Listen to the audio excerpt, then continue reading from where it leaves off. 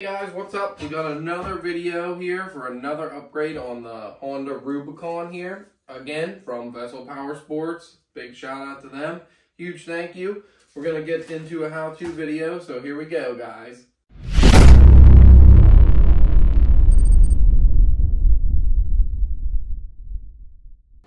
Vessel Powersports has so much to offer for all the quads and even the side-by-sides. Foreman, Rancher, Rubicon, Pioneer, and Talon. They have a great website, it's easy to navigate, and just simply select your model and then your year.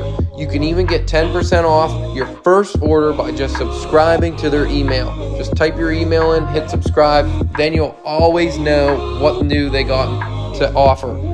Okay, so for the Rubicons, they got a lot to offer. They got O2 sensor deletes, tilt sensor deletes, custom headlights, LED bulbs for your stock headlights, of course ODI grips, rad relocates, they got foot peg plates, replacement parts, snorkel riser brackets, and a lot of cool parts that are exclusive to Vessel Powersports. And even performance upgrade parts, such as axles, exhausts, and even lift portals, lug nuts, etc. Scroll down to your checkout where you can put your discount code in. Type in code TIPSY to get an additional 5% off your total order to help support our channel. You can't forget their merchandise. They got tons of cool stickers to complement your ride. Plus, they have t-shirts and exclusive holiday shirts. So don't forget to shop now, guys. Check it out. Here's my dog, best helper as always down here helping. His name's Tucker. We're going to get right into it, guys. Another nice upgrade that they have. It was only about $30. Don't forget to use our code, guys, on their website, TIPSY, for 5% off. 5% off. Help us bring you guys more content on installing this stuff on the quads and stuff. That'll help us out greatly. They got their nice logo on here, on this plate. We got our bolt and our nut. Here's the back plate. And a couple of things you guys need would be, if you want to use an impact gun, we need a 10mm on there, flathead screwdriver, and of course clear silicone. It's for sinks, tubs, aquariums, plumbing, fixtures, and windows, but we're going to use it on a quad today. And of course you can't forget the sweet stickers. We got a boat money sticker from Vessel Powersports. We got another black logo one, similar to my blue one up front. There's their blue version. Of course, the VPS. And we got an Only Boat sticker. Awesome, guys. Check out their stickers on there. They got a huge selection. Don't forget to get your hats. Here's a Mossy Oak Breakup and Tipsy Rippers. And we got a Richardson full logo. We can do the logos however you want. Different colors on the logos. We can do the big logo or the small logo, whatever you want. Okay, first things first. Excuse my messy garage. We're going to take the seat off. It's kind of hard, but kind of pull it up. Which you guys with the Rubicon or Foreman are all the same. There's a little tab under there. You reach your hand under and pop it out. We'll get that up out of the way. And then we need to get on the Airbox here, so we're going to open it.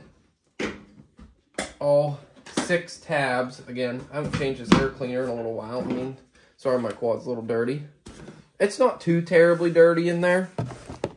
So we're going to go ahead and take that out just so we have a little better access to get down in there to install this plate. So the first thing you're going to need to do is take this off with a Phillips head. And then I'm going to put a rag over this. Sorry, I forgot to tell you we need a Phillips head too. I thought it was a flat head, but it's a Phillips. We're going to put a rag over this so we don't get any dirt or anything, you know, that we don't want inside this intake boot. Okay, now that we got this off, pretty simple. It could stand to be cleaned a little bit, but anyways, so that's kind of what we're taking out down here, this tube here. It's a secondary Airbox, this big thing here, which I haven't had any really water problems with water getting into here, but a lot of guys just remove this because they have water leaks and stuff when they ride in the water, but we're going to go ahead and do it because this big bulky thing's really unnecessary and just collects a lot of dirt and debris, and you can't really wash out your brake caliper on your trans brake too good with all this in the way. So I like to keep that clean and probably make your brakes last longer. So we're going to go ahead and remove this now. Okay, so here's where your 10mm comes in, and I'll show you real quick. There's one right there, one up there. We're gonna take that out. And I think that's really it, but I think there's a second one, and I think it's right there. Yeah, right there. Okay, so there's two. We're gonna go ahead and take them out right now. I'd save them in case you wanna like resell this quad, or this doesn't work and you wanna reinstall it, or just to have extra bolts. Okay, so we got those both out. Now there's gonna be a hose clamp up here that we're gonna have to take out. But I think you can just pull it right out. That's not good. That's not good at all that you can pull it right out. So that's not sealed very good. So we're gonna go ahead and take this out, take that boot off of there and get that all. Look at how much room that already opened up into washing all this out. Like the older Honda quads, I had the 304 tracks. They didn't have a secondary airbox or anything like that. But if you want to, honestly, you could just put the bolts back in it, and then you'd always have them there. But I'm gonna probably anti-seize them before I put them back in. So let's get to doing this part next. Okay, so I got a light so you guys can see a little bit better. But if you look down here, right there, that was the clamp. It's also a Phillips head that held the box, that holds this box on. So if you go in water any deeper than that, you were probably 100% gonna get water or mud in your airbox, which I already kind of do. Like, look, see the mud in there? So we're gonna go ahead and take that off. I think there's a second clamp on there, but I'm not sure. I don't think so, so I just pulled it off. I'm gonna save that. I try to save everything. We're gonna go ahead and pull this off. My dog's trying to help. He kind of picked up the screwdriver for me. Great job, buddy. Thanks. Thanks for bringing that over. I need that flathead. Great job. Okay, so we loosen this clamp up a little bit. I see this boot's glued on here. We're gonna re-silicone that. We took these pins out to help give it a little bit more wiggle room. They have this actually glued on here, this boot from the inside and outside, so you're gonna have to get a flathead screwdriver and kind of work it down in there and break the glue loose to get it loose to come out. Okay, so the best method was, once you get all the glue on the inside kind of broke loose, excuse my camera footage here, you kind of get your flathead in here, break all this glue loose, and just kind of push on the edge. Let me get a little bit better light here. You kind of push on the edge around this boot with your screwdriver and push it through. So now see, it's completely loose. So we'll go ahead and get that out of there from the top. Put my light back here so I have some light to see. So it's completely broke free in here. Let's cover this back up so we don't get dirt and debris in there. We're gonna clean it out too. So that is what you took out. So this, see the glue? This part here was on the outside with the clamp, and it was just more or less sealed through there. We're gonna go ahead, put some silicone on this plate, on the inside plate. We're gonna put this one on the outside, and we got the bolt, which is a 13mm head and a 13mm nut. We're gonna go ahead and use some brake cleaner or whatever you got, maybe soap and water, lacquer thinner. Brake cleaner evaporates quickly. We're gonna clean this outside real good, make sure all this glue's off here and dirt and mud, and clean the inside. Then we're gonna apply our silicone on our plate, block off plate. Then we're gonna put the bolt in there and install it. Okay, so you definitely wanna see how I have it cleaned way out around this, just in case. And you want to dry fit these first. So this is going to go on the outside, something like this. Okay, and then the inside one, if you see, it's cut a little bit different. It has these notches in it. I kind of spun it around in there to make sure which way would fit the best. It's got a couple burrs on the inside. I took them off with a pocket knife, or you could use a file or sandpaper or whatever. But you kind of want to spin it around inside the box so it fits nice for you and flat. That's why you want to use a lot of silicone. Okay, so I put my light on the outside, and as you can see, this circle's like oblong, and I got an arrow on it, so that's the way it goes up. And that is the best way that it sits against this for right now by itself. Because if you look down in there, there's an indent up here where my finger is, and then over here, and you gotta make that fit into there properly.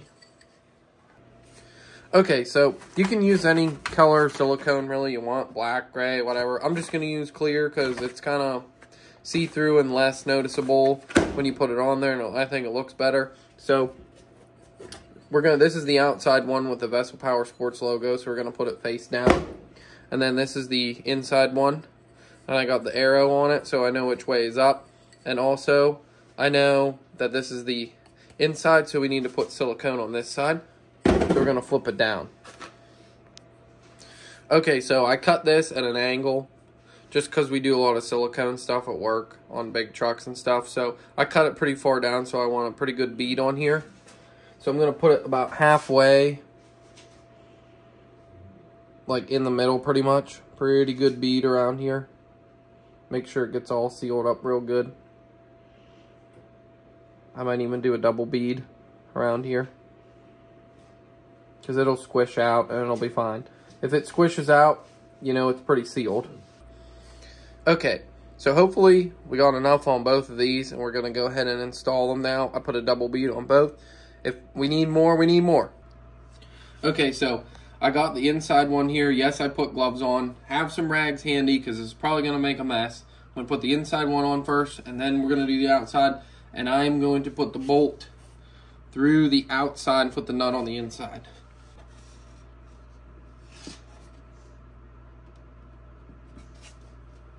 Okay, we got the one on the inside, which you can see all the silicone in there. So I'm gonna spread it around here like so with my finger. Make sure it gets a good seal, real good. I'm probably gonna put some silicone on the bolt too.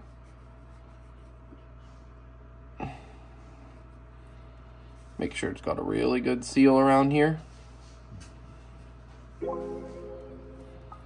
Put the front one on, and I put silicone where the bolt goes also.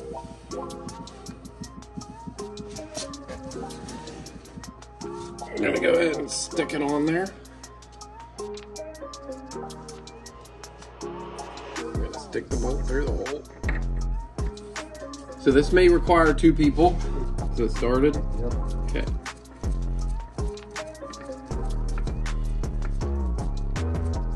Okay.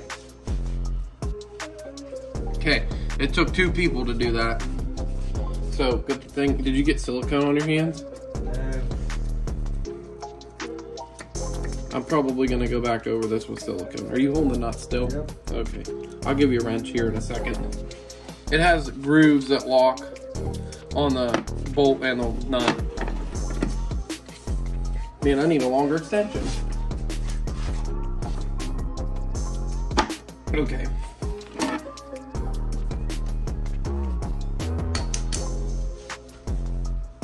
Now we'll just take the silicone, coat right over this, real good.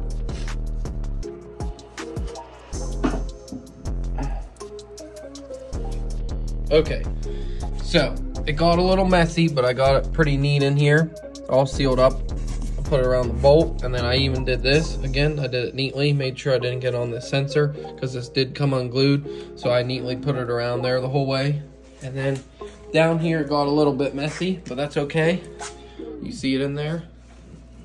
Got the Vessel Powersports logo still. Made sure it's all sealed up. Got silicone around it. I kind of wanted to keep it clean so you could still read the Vessel Powersports, but I'd rather have it sealed so it doesn't leak.